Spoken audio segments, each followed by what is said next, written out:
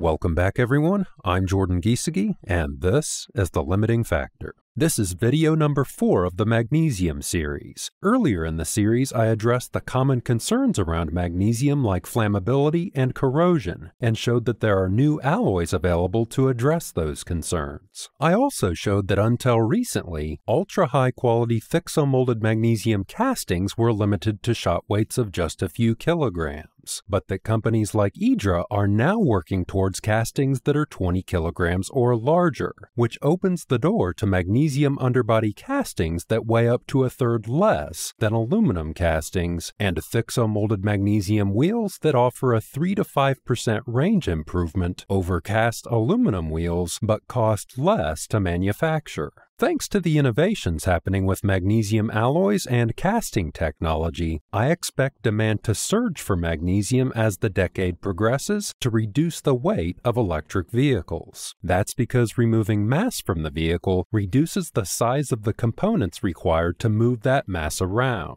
like the battery pack, motors, brakes, and suspension, which are all expensive. So reducing the vehicle weight through magnesium can be used to make electric vehicles cheaper, which is the primary goal of automakers this decade. The question is, where will the magnesium supply come from to meet that demand? Magnesium production is currently 1/60th the production of aluminum, which is its closest competitor. That means even a small shift towards magnesium by the automotive industry could quickly drive up prices and overwhelm supply chains. In my view, the best way to meet increasing demand for magnesium is by extracting it from seawater. That's because seawater is the largest and most widely available source of magnesium on the planet, containing about 1 pound of magnesium per 142 gallons, or 1.85 kilograms per 1 cubic meter. So today, I'm going to walk you through how Dow Chemical and Norsk Hydro dominated the magnesium market for over 50 years by using a seawater extraction process for magnesium, why that was eventually replaced by cheap and dirty magnesium from China, and Magrathea's plans to resurrect magnesium production from seawater and brines to provide the world with the first inherently carbon-neutral structural metal while producing it more cheaply than aluminum.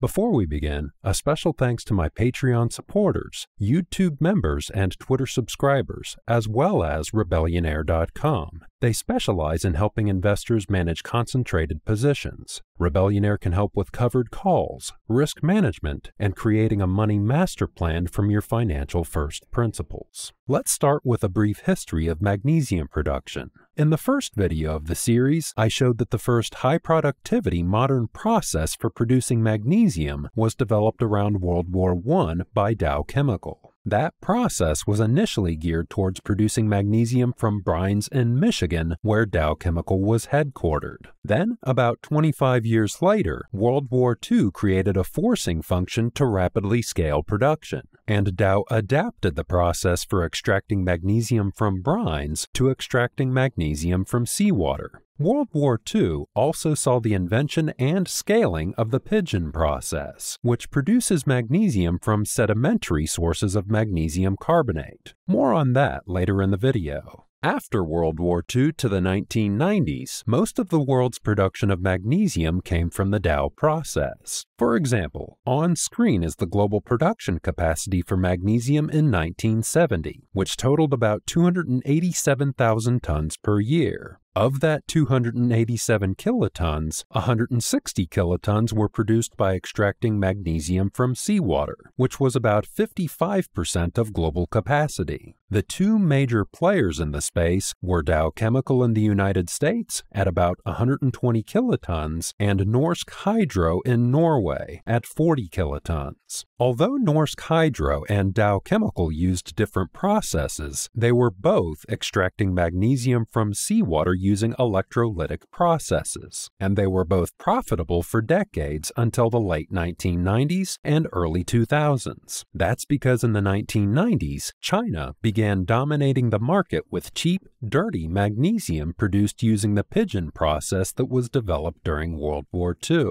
That put most other companies in the magnesium industry out of business. The question is, why is that? Is it because the Pidgeon process is fundamentally more efficient than, for example, producing magnesium from seawater using the Dow process? Or was it something else, like the Chinese government putting their thumb on the scales in favor of their own manufacturers to push companies like Dow and Norsk Hydro out of the magnesium business? Let's first walk through the Dow process and then look at the Pidgeon process used in China. The basic steps for the Dow process were as follows. The first step was calcination. In calcination, oyster shells were dredged up from the Gulf of Mexico and heated to 1,000 degrees Celsius, which created a calcium oxide powder. The second step of the process was precipitation of magnesium hydroxide, where the calcium oxide powder was mixed with seawater to create a magnesium hydroxide slurry, also known as milk of magnesia. The third step of the process was conversion, or neutralization, where the magnesium hydroxide was mixed with hydrochloric acid to create a magnesium chloride solution. The fourth step of the process was crystallization, where the magnesium chloride solution was then heated to evaporate the water, leaving magnesium chloride hydrate crystals. The fifth step of the process was electrolysis, where the magnesium chloride hydrate crystals were heated to their melting point, combined with salts, and electrolyzed to form pure magnesium metal that was cast into ingots and released chlorine gas. The sixth and final step was hydrochloric acid production, where the chlorine gas was combined with hydrogen gas and recycled back into hydrochloric acid for the conversion and neutralization step. For me, the Dow process for extracting magnesium from seawater is captivating because it's cleaner than many other processes developed during America's industrialization, and it seems like it was so far ahead of its time, so much so that even now it seems like a futuristic and visionary idea. Willard Dow put it best when he said, "There is an epic quality involved in taking a ladle of gleaming metal out of a curling, white-capped ocean wave. Not even the old alchemists and their wildest fancies ever got that far." Willard Dow was clearly immensely proud of the process, and the advertising artwork that was commissioned to build hype around it during and after the war was epic. It was the pinnacle of American pride in industry and ingenuity. And as I've said in other videos, it's time we made a return to that, but with modern, lower cost, and even cleaner technology. As a side note, in my first video of the series, there were some comments indicating that extracting magnesium from the ocean would have an impact on marine life. That might be the case in a hyperlocal sense and to a small degree near the magnesium extraction plant, but overall it underestimates the absolute vastness of the ocean. I did some back-of-the-napkin math shown on screen, and in order to change the salinity of the ocean by 0.06%, we would have to increase the total global production of magnesium by 1,000 times and maintain that extraction rate for 1,000 years. That is, until we plan on building a Dyson sphere, there's plenty of magnesium in the ocean for all potential future needs, and it won't have an impact on sea life. Now that we've covered the Dow process, let's move on to the Pidgeon process that's been used to produce most of the magnesium in China from the 1990s to today. Before the production of magnesium can even begin with the Pidgeon process, 3 precursor materials are required. The first 2 precursors are dolomite and coal. Dolomite is a similar mineral to limestone, but rather than just containing calcium carbonate, it also contains magnesium carbonate. China has an abundance of both dolomite and coal, and they're used raw in the Pidgeon production process, so they don't require further processing and are therefore low cost. The third precursor, ferrosilicon, does require additional processing. To make ferrosilicon, quartz, iron ore, and coal are mined, transported to the smelting plant, and then combined in an arc furnace at high temperature to produce the ferrosilicon. With the precursors in place, let's look at the Pidgeon process itself. The first step is calcination, where coal is again used, but this time to heat the dolomite to high temperatures to convert it from magnesium carbonate to magnesium oxide and carbon dioxide. The second step is to grind and mix the magnesium oxide with the ferrosilicon precursor and then form the mixture into briquettes or pellets. The third step is where the magnesium metal is produced through a reduction process. The briquettes of magnesium oxide and ferrosilicon are placed in a large metal tube called a retort, where they're heated and placed under vacuum.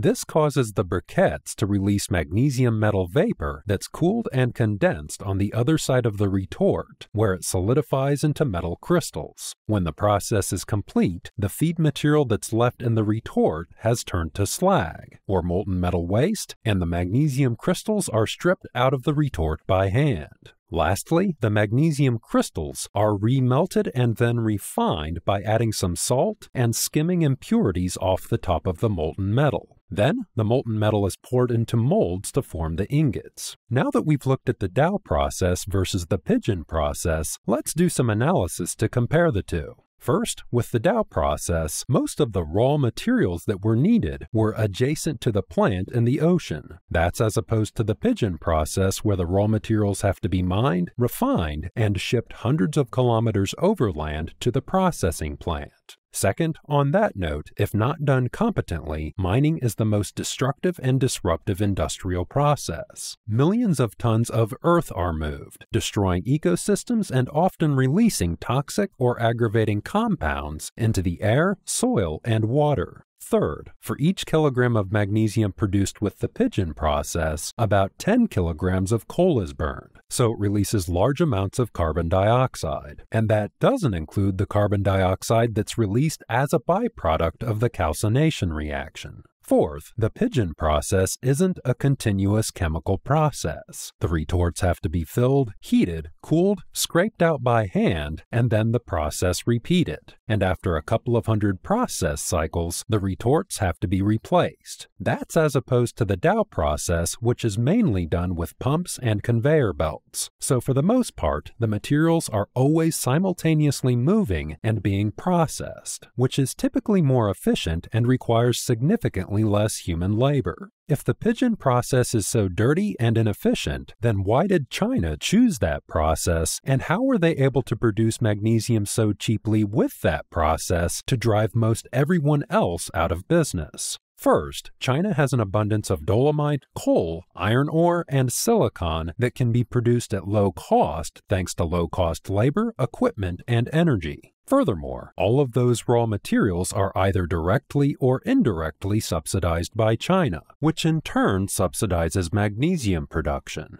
Coal plays an especially large role because it's the most heavily subsidized of the raw materials and because the Pidgeon process uses a lot of it. Second, on that note, over the last few decades, China as a country was willing to accept the negative impacts of environmentally destructive processes. That's because for the Chinese Communist Party, for many years, the options were to stagnate economically and face revolt, or grow at all costs and deal with the consequences later. That is, China made deliberate environmental sacrifices with very real human costs that didn't show up in the price of magnesium. Third, despite seawater processes being fundamentally more efficient in terms of the complexity of their supply chains, energy intensity, vertical integration, and the transport of raw materials, they did contain inefficiencies. But for Dow and Norsk Hydro to address those inefficiencies and improve their competitiveness, it would have taken years of R&D and billions in investment, which, without government support or subsidies, wasn't going to happen in the face of a tidal wave of highly subsidized Chinese magnesium. The end result of the subsidies, acceptance of the environmental impacts, and the lack of innovation in the seawater processes were that Chinese magnesium had much lower production costs than Dow and Norsk Hydro, making it difficult to remain profitable. What all this means is that the primary reason why Western production of magnesium from Dow and Norsk Hydro was shuttered in the 1990s and early 2000s wasn't due to any fundamental disadvantages of using an electrolytic seawater-based process versus the Pidgeon process, but rather that the Chinese Communist Party had a clear agenda to build their own magnesium industry at all costs and wipe out Western competition. Meanwhile, Western governments didn't do enough to help companies like Norsk Hydro and Dow compete. The result was that China now has a near monopoly on magnesium, producing about 87% of global output, and there's almost zero significant primary production of magnesium in all of NATO and the Western world. However, in my view, the tide is about to turn for three reasons. First, American and European companies are reshoring their supply chains and/or using China Plus One strategies that diversify their supply chains away from China to other countries. And that's for all the reasons you'd expect. For example, the supply chain shocks created by COVID that left companies starting to prioritize supply chain security over cost, and the geopolitical tension that's occurring between the US and China. Second, the changing economics within China. For example, between 2010 and 2020, wages in China more than doubled.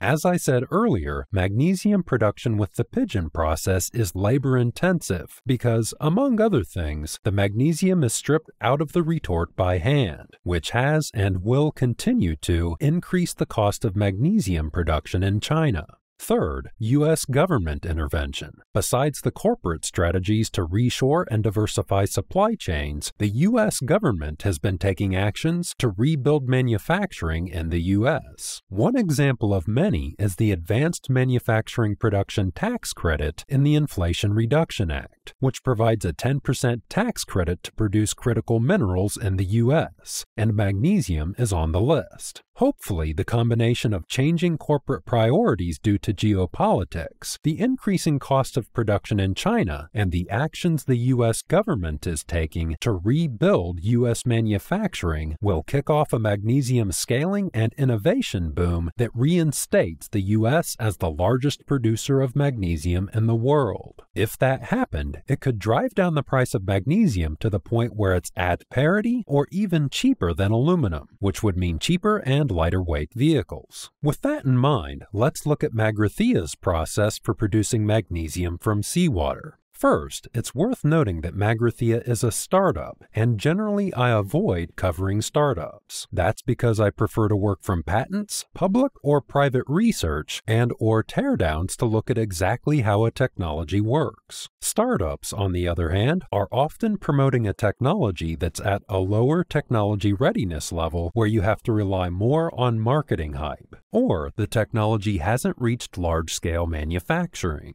which is often the hardest part of commercialization. That means it may not even be worth covering the technology because it hasn't had any real impact on consumers, and the odds of failing are 10 to 1. With Magrathea, I'm making an exception because they're basing their processes off of the processes used for decades by Dow Chemical and Norsk Hydro. Those processes were profitable and may have continued to be profitable if it weren't for the market distortions created by Chinese magnesium. So, although Magrathea hasn't yet published information on the technical details of how they're improving the process of extracting magnesium from seawater, I don't view Magrathea as a typical pie-in-the-sky startup. That's because they're working from an established technology base from Dow and Norsk Hydro, keeping and overhauling the parts that were inefficient, but introducing new technology to the core of the process to create a step change in efficiency. Let's use the Dow process as the baseline and take a look at Magrathea's general strategy. Note that most of the information I'm about to provide came from interviews of Alex Grant, Magrathea's CEO. However, I've known Alex for years and even interviewed him, and he was able to clarify some points for this video.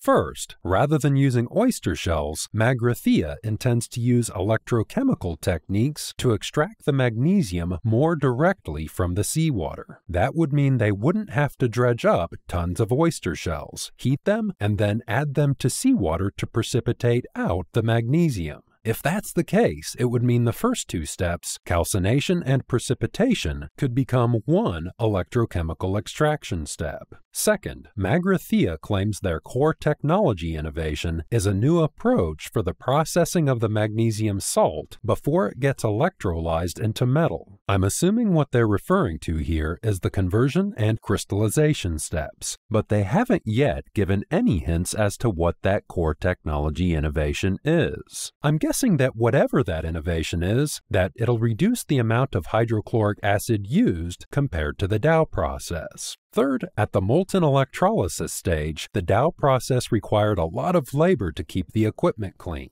Magrathea's process is much less labor-intensive, and they've also found ways to make the electrolytic cells last longer than the electrolytic cells used by Dow. Fourth, also at the molten electrolysis stage, Magrathea has found ways to reduce total energy usage. For example, their molten electrolysis process has about 100 degrees Celsius of headroom, which means there's a 100-degree temperature range where they can produce magnesium. That, in turn, means they can adjust the temperature and speed of the process when electricity rates are higher or lower to make it more cost-efficient. Fifth, molten electrolysis is energy intensive. Magrathea can reduce their electricity costs and the CO2 emissions of their magnesium by investing in their own solar and wind farms and grid-scale battery storage solutions. Those power sources are now some of the cheapest options on the market, and by the time Magrathea starts building full-scale magnesium plants, those renewable energy options will be even cheaper. So where does Magrathea currently stand, and what are their production plans? As with the process information, there isn't detailed information available publicly at this point because Magrathea is still privately held. But what I do know is that Magrathea is currently setting up a low-volume pilot in California, which is nearly complete, and their long-term goal in the next 5 to 10 years is to become one of the largest producers of magnesium in the world.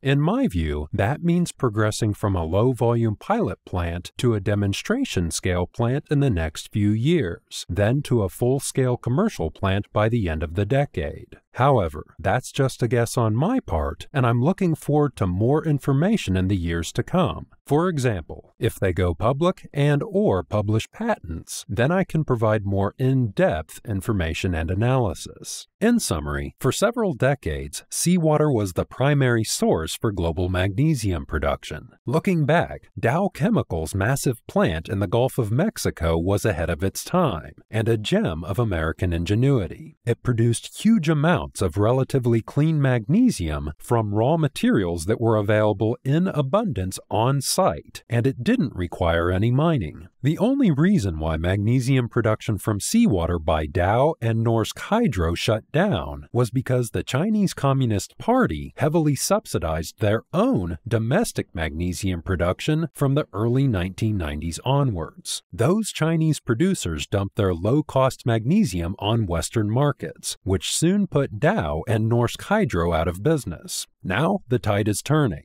Outside of China, the world is shifting away from the global perspective of the last few decades that emphasized offshoring to reduce costs to a stance that emphasizes supply chain security, trade with allies, and strong industrial policies. Furthermore, inside of China, among other factors, the cost of producing magnesium is increasing because the Pidgeon process is labor-intensive and wages are rising. Those global and local factors mean that we may see a revival of magnesium production in America and Europe. Magrathea is in an excellent position to lead that revival by resurrecting and improving upon the electrolytic processes used by Dow and Norsk Hydro.